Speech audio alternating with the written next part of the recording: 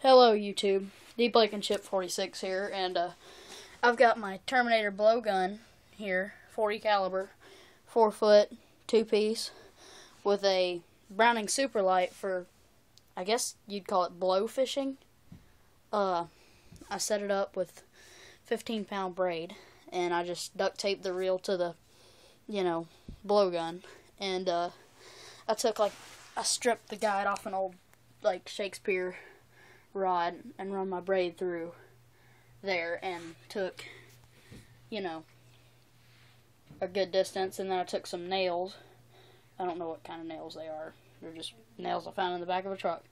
And I taped them around to where they would fit my 40 caliber diameter.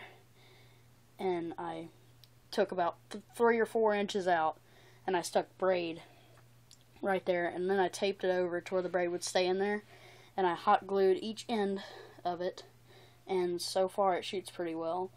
And the ends weren't very pointy, so I took an angle grinder. Didn't take a file because I was too lazy, but I took an angle grinder and ground down this part, the top right up here, and it looks like one of the mini spearhead darts, combination of a mini spearhead and a spike dart. But you just put it down the barrel backwards like a muzzleloader kind of deal.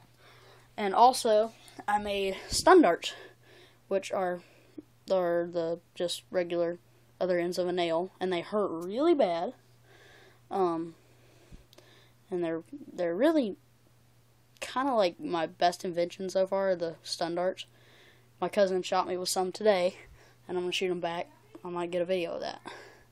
But here's one of the other homemade ones that I have.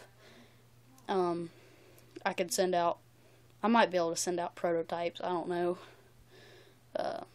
Goodbye. This is it.